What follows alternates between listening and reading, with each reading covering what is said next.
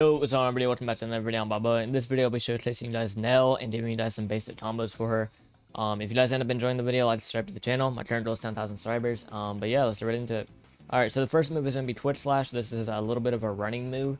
This is really good for starting on a combo, and it does have a little bit of tech that you will need to learn if you're trying to master the character. There's two different forms of it, so here's going to be the first one.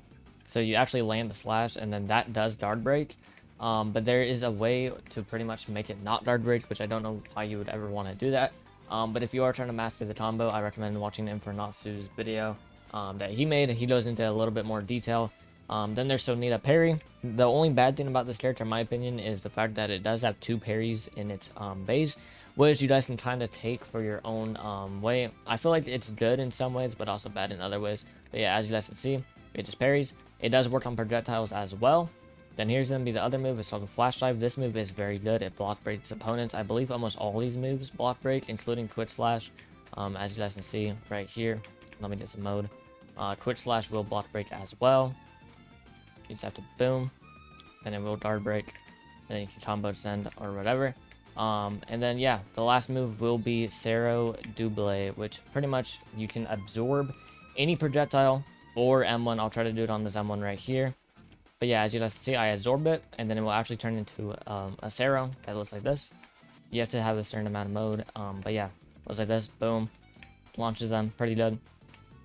But yeah, as I was saying, you know, to actually do a lot of damage in this mode, you're pretty much going to have to rely on Flash Dive, because that is your only, like, really good move.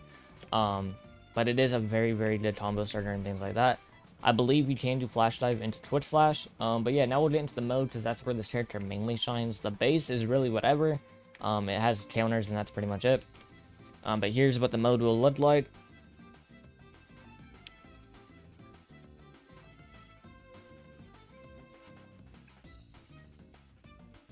Then also inside this mode, they do get unique M1s and M2s. So the M1 streams now goes only to 3, which looks like this. So you do 1, 2, and then your third one will actually knock them back. Then this is what the M2 looks like. And you can combo extend just with your M1 and M2. If you just do 2 M1s into your M2, and then do 3 M1s, it will look like this. And then you can do like your one move. Maybe not instantly, but you can do your one move. But yeah, anyways, talking about the one move, it is really only good if your character is against a wall or something like this. Because if they're not against a wall, as you guys see, this is what it looks like against a wall. You can then like combo right after it. But if they're not against a wall, then this is what it will actually end up looking like, and it'll pretty much just send them flying. But yeah, as you guys see, the character keeps going until the actual projectile is done. It won't just stop like most other projectiles. So that's why it's really good against a wall, because you can pretty much just do this and then start combo sending right after. The one move is pretty decent though. And then here's going to be the second move. It's a charge move, which is like this. So you just charge, boom, you hit them, boom, and then you can do like the one move right after, I believe, and that combo extends. I wouldn't recommend doing that if you're in a big map, because obviously, you know, that sent him flying way over there. But yeah, once again, here's going to be the second move. I believe this does guard break as well. Yeah, as you can see, it does guard break. And then you just have to dash through them. But yeah, as I said, they do get sent pretty far. I believe all these moves do have a lot of knockback. The third move is going to be another rush move, which looks like this. So you knock them down, and then you actually will TP them, and you can combo extend right after this, but you kind of have to be ready for it.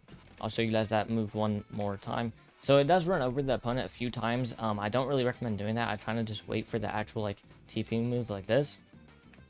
And then yeah, as you guys see, once again, you can just do your normal M1 combo into like the one move. It's really good for wall combos. But yeah, here's gonna be the last move. I don't know if this guard breaks, so I'll just do it over here. But here's going to be the last move. It's very high AoE. It's just like this.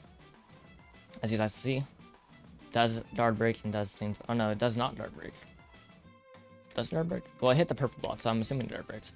But yeah, once again, very strong move. It's a very, very good character. But it will take a lot of mastery. And once when you are done with the mode, you unfortunately do turn into this little kid. Which does only have base M1s. Which, you know, if you're really good with base M1s, then I would recommend using this character. You can definitely take like 2 stocks just off the awakening itself. But yeah, you do end up inside this little kid form when you are done. and don't have any moves. I don't know if they plan on revamping this to where the little kid form does have moves.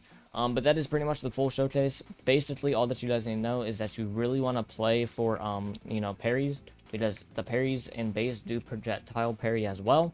And it does TP you to the opponent, which is very, very strong. You guys can eat projectiles with the other Sero move. And then keep in mind, when you are using the Sero move, after you eat something, you do have to use for a den to actually use the Sero. But it is a very, very strong character. Maybe one of the better ones of the update. I don't know how good it will be in ranked, but I know in Publix, a lot of people are complaining about it being super broken. Keep in mind, all these showcases that I am making, a lot of these characters could be nerfed in the future. If they are, then I'll just say what their nerfs are inside the comments down below. But yeah, as I was saying at the very beginning, join my Discord and all that, because I will be live streaming tomorrow. But yeah, if you guys enjoyed, like, subscribe, let down your thoughts on this character and other characters inside this update. Who you guys think the newest character that is the strongest, and just things like that. But yeah, I'll see you guys in the next video. Peace.